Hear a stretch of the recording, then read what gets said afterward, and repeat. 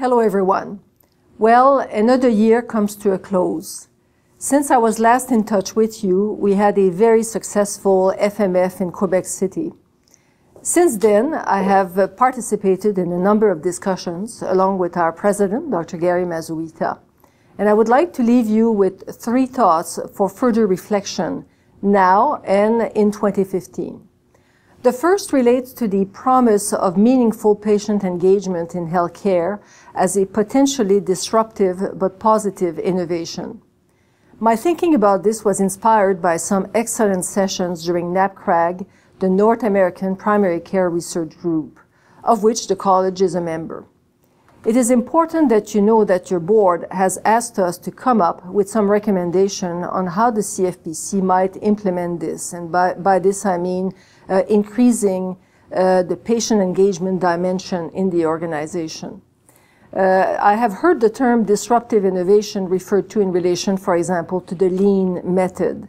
And it's interesting for us to think how true, meaningful patient engagement might influence our practice of every day as family practitioners, how it might influence how we function as an organization, as a professional organization dedicated to support family doctors in the care of patients, and how it in fact might influence the whole organization of our healthcare system.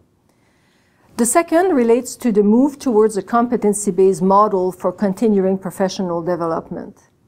This is stimulated by internal discussions as well as discussions with the Royal College and other medical professional organizations.